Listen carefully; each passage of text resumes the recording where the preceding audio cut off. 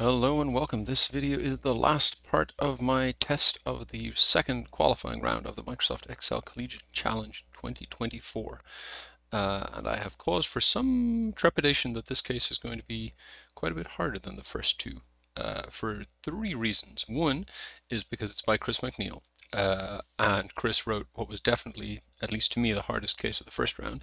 Two is just the points weighting. It's 900 out of 2,000 points, so it's worth significantly more. And of course, three, it appears to be about American football, which I know absolutely nothing about. But right now, that's all I know about it. So let's dive on in and see how it goes. So let's see, you're coaching a big-time American football team, e.g. Dallas Cowboys or Miami Dolphins. I've heard of both of those. Shows you how long I've been here. Just don't ask me to name any players for either of them. Use data on the sequence of plays to analyze the type of plays within games, changes of possessions, and winning scores. Your high-level analytical skills will boost your team's Super Bowl prospects.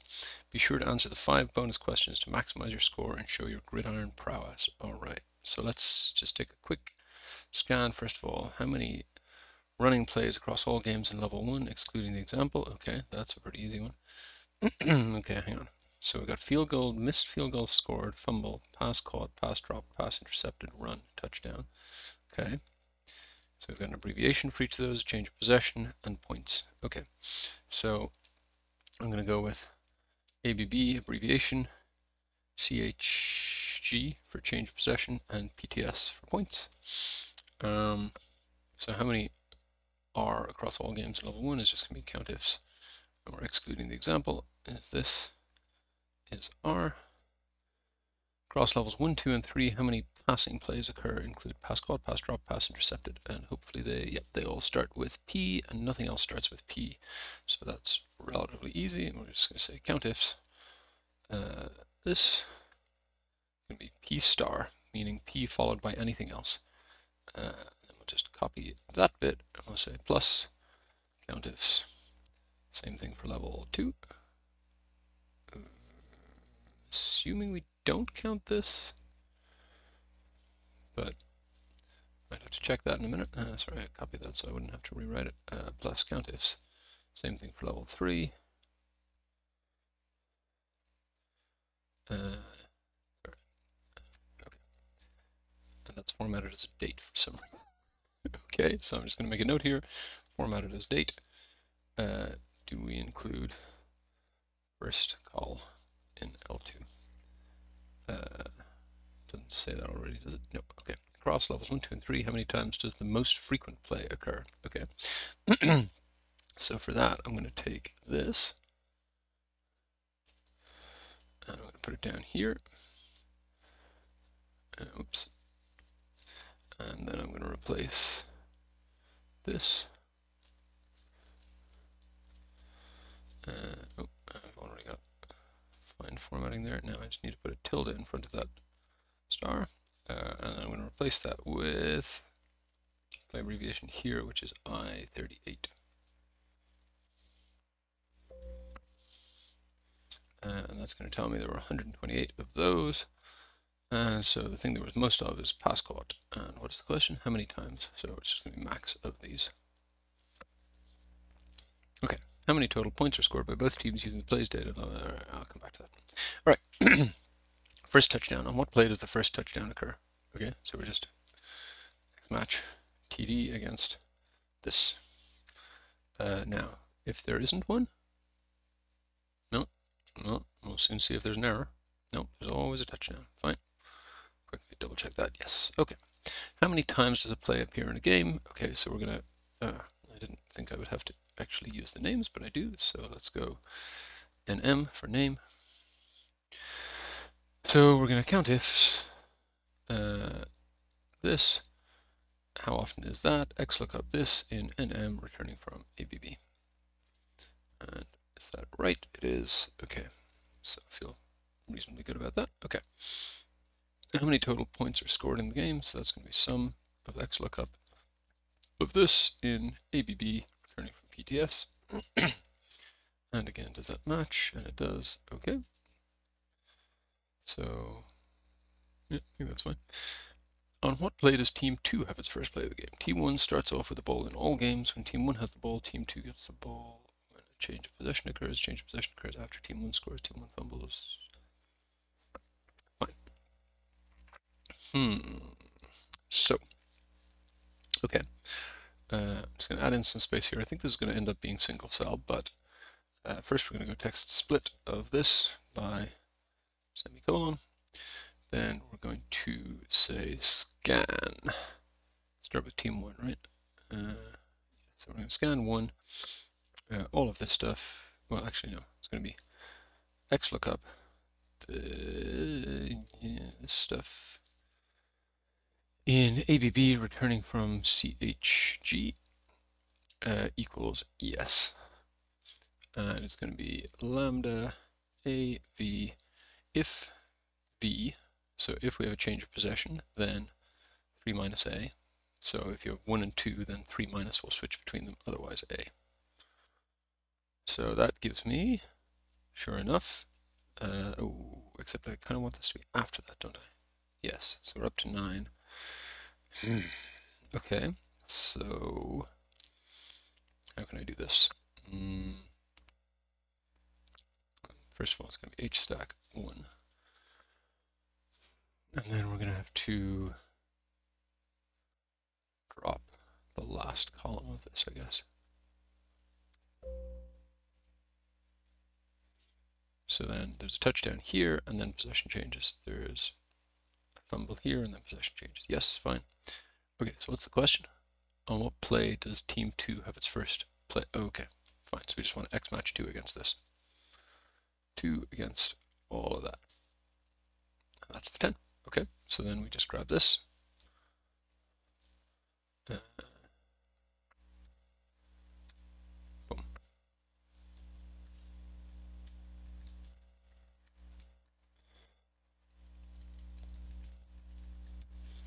I think that's fine.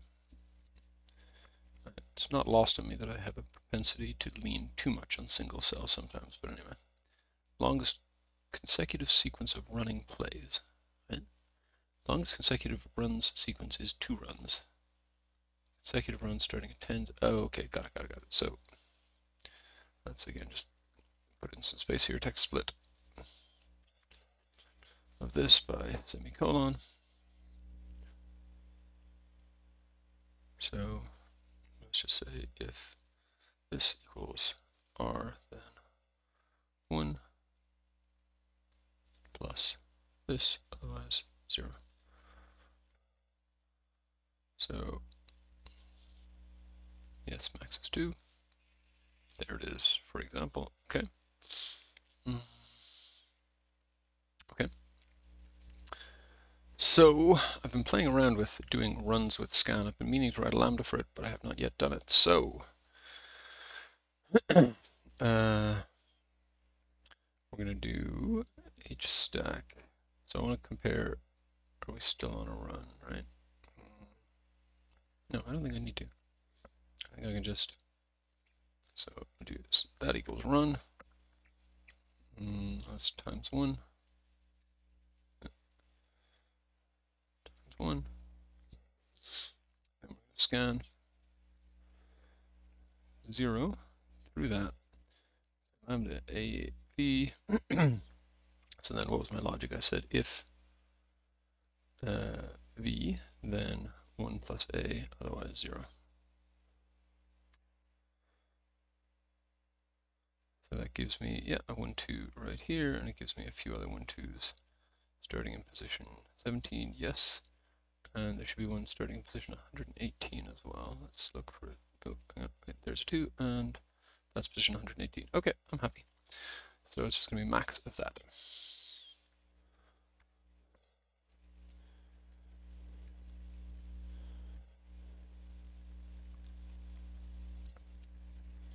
Okay. Level 6, change of possession. On what play does the xth possession begin? Okay. So I think what I want is a running count of possessions. So that's going to be scan 0. XLOOKUP text split of this by semicolon. We're going to look that up in the abbreviation. Return from CHG for change equals yes. And actually, I think if I just multiply that by 1, or minus minus. So this is equals yes will give me true or false, times 1 will turn it into 1s or 0s, and then I think I can just say scan sum. So 7th possession ends with a touchdown on play 46. So let's just scan out. Oh, yep, there's 46. Okay, so first of all, we want to start from 1, not 0. And then I think we've got the off by 1 thing again as well. So yes. So we want to H stack 1 with that. And then on 46, the 7th ends, and you get into the 8th. Cool. So then we just need to X match this against that. I gotta pause for a second. Okay, sorry, I had to run off for a second there. I'm back. I think I just done this one, so just take that.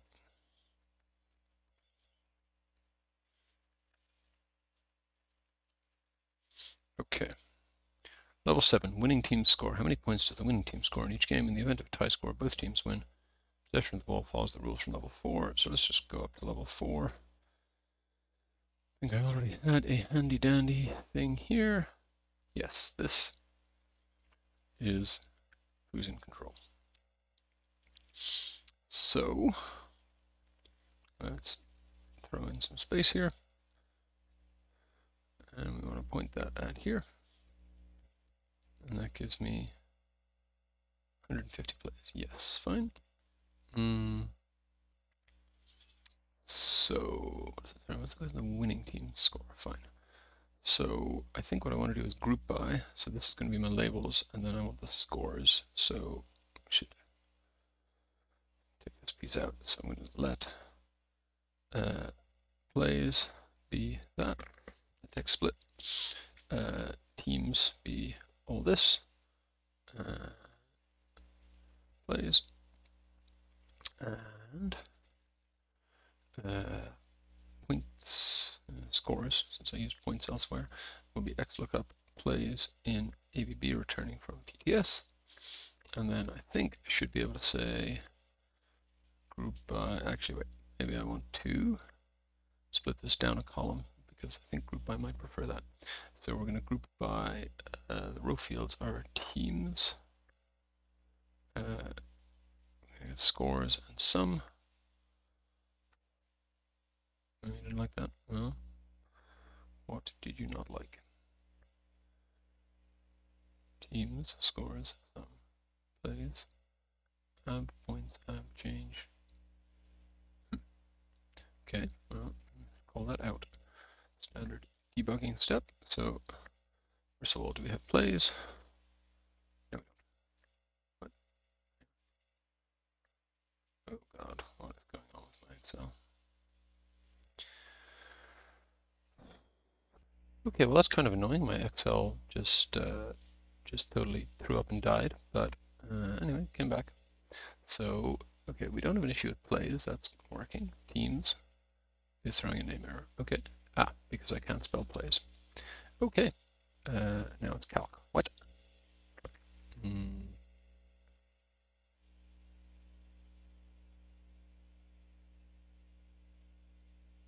Really? How on earth is that calc? Oh, sorry. Yeah, because I switched the order. Oh, no, I've really stuffed it up, haven't I? So I need to V-stack.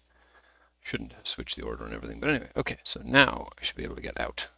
And that is, yes, 51. Okay, so then I want index, well, yeah. So I want no totals and -2, sort descending. Wait, sorry, one of those is going to give me no totals. There we go. And then I think I'll be lazy and just take max of out, and I'll just check in case there's ever a situation where the score would be low enough that the team number would be the highest thing in there, but hopefully not. That would be a disappointing game, and sure enough, the minimum is 9, so I think we're good with that. Okay, so now we've got a couple bonus questions left to do. What do we got? How many points are scored by both teams using the plays data in level 4, 5, 6, and 7, excluding the examples? And in level 7, excluding the example, what is the sum of the scores of the losing teams? Okay, if a game ends in a tie, both teams win. Okay. So that one's relatively easy from the setup I've done. So I just need to put it over here so we can look at it for a sec. Oh, what the? Oh, there must be some centering across selection going on here. That's kind of weird. Anyway, okay, just okay. There we go. So give me all of out again for a second. And we see what's going on with this. Anyway, oh, interesting. So that is an example of a tie game, I guess. There's an 18-9. Anyway, so what I'm interested in is take the second column, the last column of out, and then I want the min of that. Wait, it says the losing team. So what does it mean to ask about the losing team's points? If a game ends in a tie, both teams win. Does that mean you don't count any points? I guess it does. That's a very odd interpretation, but okay. So I guess scores, no, I already used scores, tots can be that. And then we want to say if min tots equals max tots, then 0, otherwise min of tots. Even though that seems like a super weird interpretation, so you get no points there. So that's interpretation 1. And just in case, interpretation 2 would just be a straight up min of, straight up min of tots, min of the total.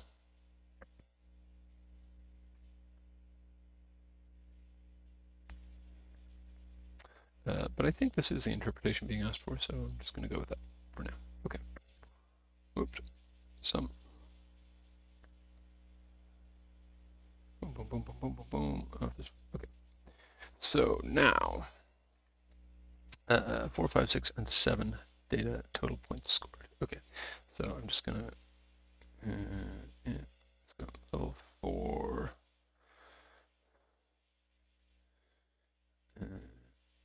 Let's put that down at the bottom. Level 5 here. Put that down below level 4. Level 6.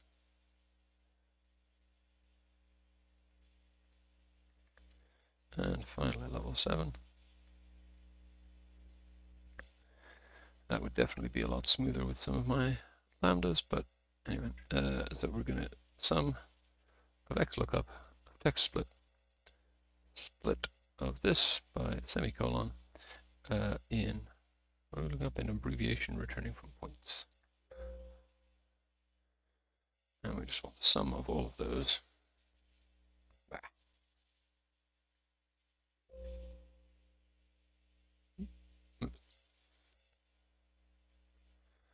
Okay. And that is it. So as usual, I will try to add something on if I stuffed it up, but otherwise that's all I got for today. Thanks for watching. See you next time. Okay, so a quick addendum because I just checked my answers and they're all good except this one where I was a total clown. How many times did the most common play occur? I used an unlocked reference and copied down. I'm so bad at that. I think I'm just so spoiled by usually working with dynamic arrays where you don't have to think about that, that I just didn't think about it. So obviously that changes the answer there. And just double check, but yes, that then does match the answer. So what I really should have done, rather than any of that silliness, was just point this to the whole row. Actually, I even had a named range. So I could have just pointed it to ABB, and then I wouldn't have had to worry about locking. Would have had to worry about weird formatting, but never mind. So yeah, that would have been a smarter way to do that, and less prone to the risk of failing to lock cells. I think I may have gotten worse about remembering to lock cells as I use dynamic arrays more, and it becomes less important. But anyway, that's the only thing that went wrong, touch wood, and that is all I've got for today. Thanks for watching. See you next time.